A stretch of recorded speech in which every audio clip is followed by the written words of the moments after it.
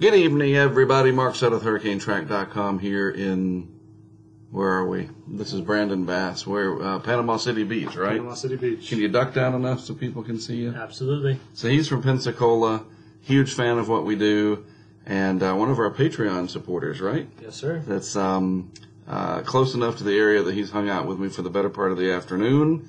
And we're going to go over the update here, show you what's happening with Alberto. All right, so I can't make the camera view of me go away. Something's wrong with the app that controls it, so we'll just move me down to the side here. The 11 o'clock advisory has come out, 11 Eastern time. And as you know from earlier this evening, a lot of, I won't say uproar, but people talking about it extensively, that the wind has come up to 65 miles per hour. Pressure's still 991, but you know, Brandon, it's still being dubbed subtropical, and that's just annoying. Yeah. It needs to just be called tropical, but it has to meet certain characteristics, and again, it's not going to matter too much in terms of the impacts to you all, but I'm going to show you why it does matter here as we look at the satellite picture here. Let's just first scroll up.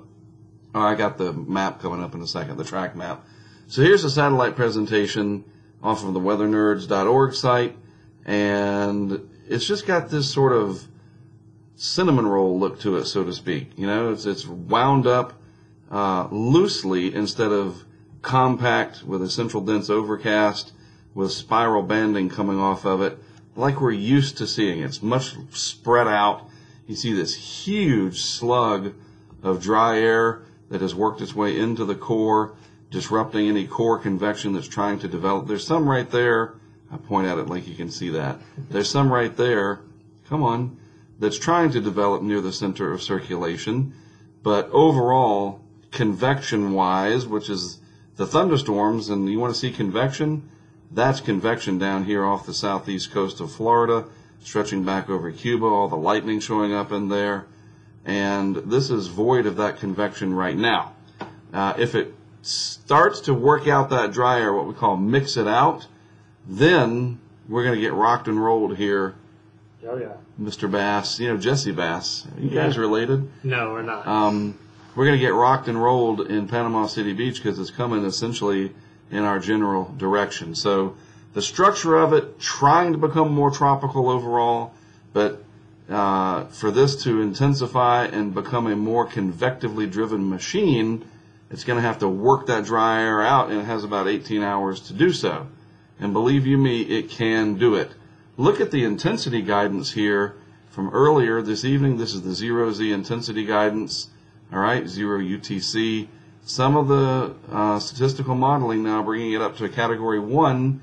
So there may be instances where we get, if the convection comes up, thunderstorm activity, some hurricane force wind gusts underneath some of those stronger bands. You're not going to see hurricane force winds in some void of convection area, you know, like this, okay? At least you usually don't. It's going to be inside of these convective areas if it even happens at all. So we're going to watch it on radar from here on out, you know, satellite too, but the radar is really going to tell the story. And there's the track map, forecast to make landfall late afternoon, Monday, Memorial Day, in the Florida Panhandle. You know, over the last few days, this has gone from maybe a Louisiana, Mississippi problem to Alabama, and now it's mostly a Florida Panhandle direct impact problem. But, you know, up here in Maryland, Ellicott City, and in the Carolinas now, heavy rain. Indirectly associated with this system, it's the overall pattern that's driving a deep plume of moisture out of the Caribbean Sea that we've seen several days in a row here, fueling this big wet pattern that we've had, and that's going to continue. If we look at the National Weather Service radar, that's a lot of moisture. Look at that line of showers and thunderstorms up there across the Delmarva, stretching back across, that's what I was trying to say, Virginia. And then look at this moisture starting to gather here in eastern Tennessee. I mentioned this earlier. You folks, anybody camping for Memorial Day in the Appalachians, be real mindful. Some of these rain totals in here underneath those thunderstorms, that's going to be high, and you can get some flash flooding problems from that. So indirectly related to Alberto, just that tap of moisture coming in out of the warm Gulf of Mexico and the very warm Caribbean, funneled in to the southeast, and then, of course, the circulation around Alberto, this larger overall circulation pattern, sort of this Central American gyre that has now come up into the southeast through the Gulf of Mexico. It's just craziness, feeling all this rainfall. So tomorrow's it. This is going to make landfall, then to move inland, Alabama, eastern Alabama into Georgia. Probably going to have a lot of heavy rainfall, the isolated tornado or two. So make sure you have your weather alert system, whatever that may be, available so that you can be alerted if there are tornadoes in your area and you can take cover. The impacts, heavy rain, maybe some storm surge flooding, but nothing major.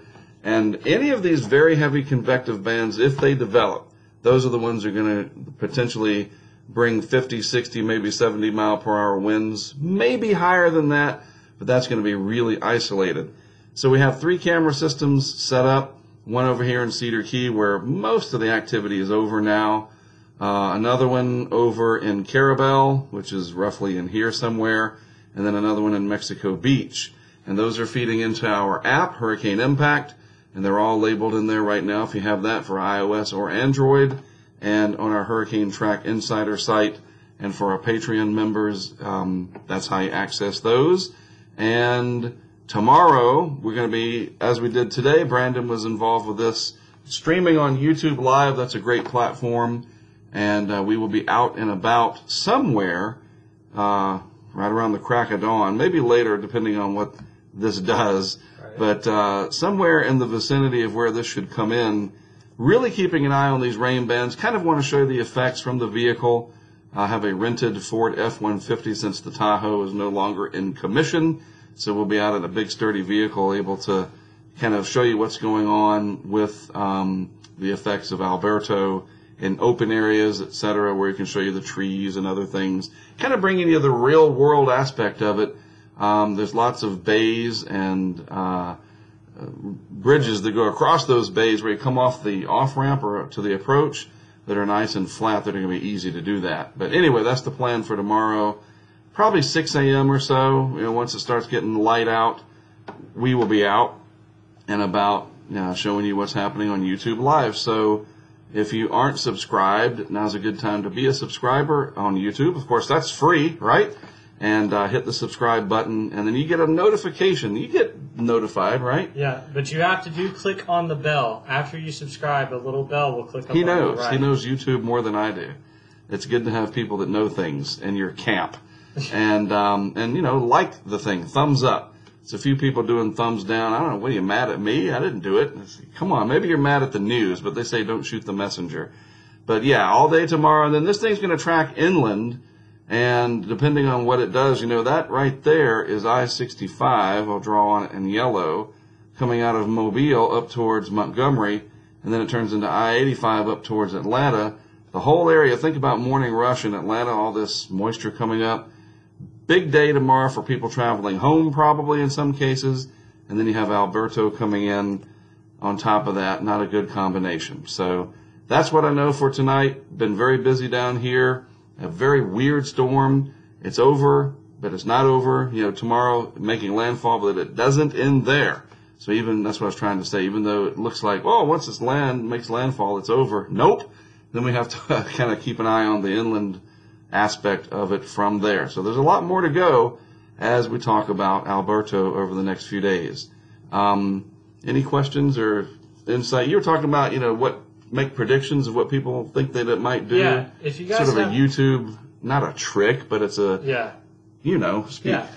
If you guys have any predictions about what's going to happen with this storm or what you think is going to happen, what's your gut feeling over this storm overnight? Go ahead and leave a comment and let us know what you think. And you know what, you might think about something that we didn't, and we'd really love to see that and really love to read that, especially in this community, which we're very deeply involved in. I didn't know there were so many weather folks. I don't like to call them geeks, but whatever. Yeah, weather nerds on. Hey, I'm one of them. I'm proud of it. On YouTube, that's fantastic. All right, good stuff. Well, I am Mark Sudduth. This is Brandon Bass behind me, and we appreciate you tuning in. It's been it seems like I've already been down here a week, and it's only been 24 hours. How about that? Thanks, as always, for tuning in, in the morning before I head out, yes, I will produce another discussion and catch you up on the very latest from there. Thank you for watching. We'll tune in again tomorrow.